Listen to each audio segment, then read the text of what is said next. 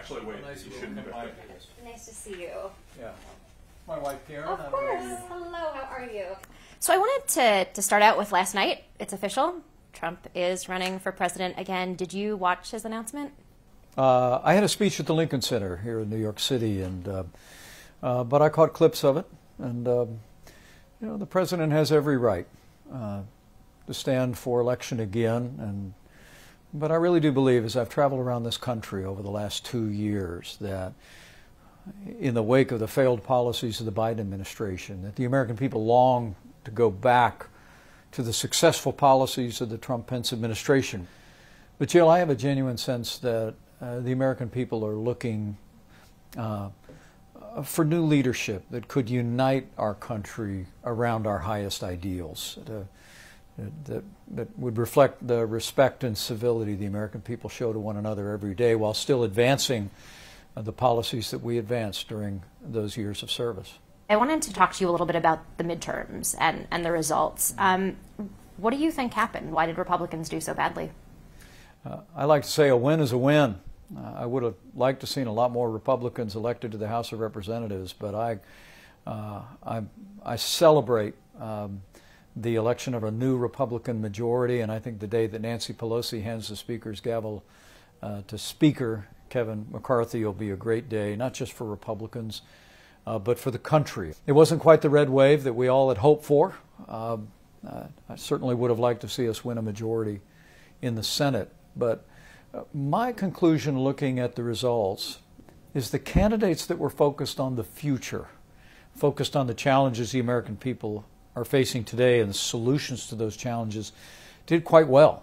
But candidates, by contrast, that were focused on the past, particularly those that were trying to relitigate the last election, did not do as well. And so I believe a message coming out of the midterm elections is that the American people want change, but that the Republican Party, to meet this moment, needs to be seen as the party of the future.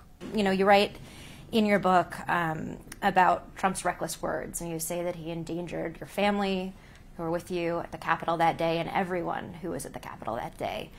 And so my question is, what should be the consequences for those actions? Well, I believe everyone that rioted at the Capitol needs to be held to the strictest account of the law. I said it that day, and it continues to be my position. I'll never forget the simmering indignation that I felt that day, seeing those sights on the cell phones as we gathered in the loading dock below the Senate chamber. I couldn't help but think, not this, not here, not in America. That tragic day in January will always be a day of great sadness for me. And I do believe that when I saw that tweet come across that criticized me directly at a time that a riot was raging in the Capitol hallways, that the president's words were reckless, and they endangered my family and everyone at the Capitol building. But quite frankly, Jill, I didn't have time for it. And the president had decided to be a part of the problem. I was determined to be a part of the solution. Do you believe then that he is fit to be president again? I think that's a question for the American people. But you?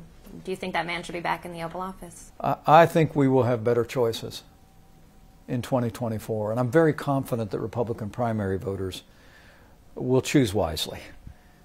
So just in 2 or 3 words, if I ask you, are you running for president in 2024? I'll keep you posted.